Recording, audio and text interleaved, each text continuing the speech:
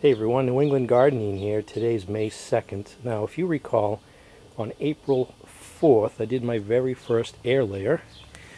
And I'm kind of curious as to what's going on since it's been about 29 days. So I want to open this up and take a look, see what type of progress is going on. But, I found it interesting because when I made the cuts, it was a sunny day, that there was absolutely no wilting going on with this section here that I made the cuts.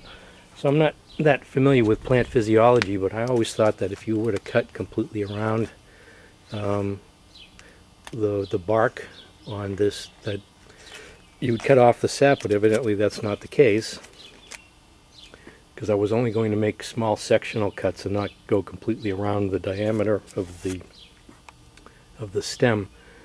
But yeah, there was no wilting whatsoever. This branch looks really healthy.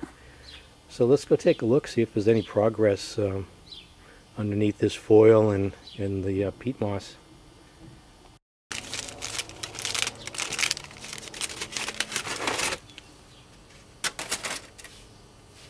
Got the tape off.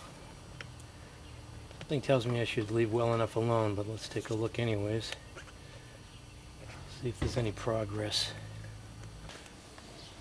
So there are actually no roots, but it looks like some healing has gone on. I don't see any nodules that look like they might turn into roots. Huh, interesting. And this is discolored. I don't know if this is discolored from the peat moss or...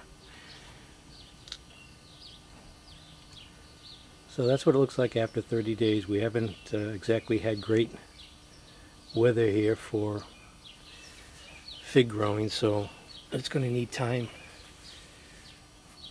But it looks like it's healed at least, and the branch still looks pretty healthy.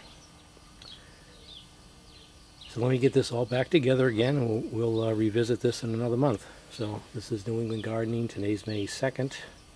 It's been a month since I made the cuts on this attempted air layer, and we'll revisit it in another month. So thanks for watching.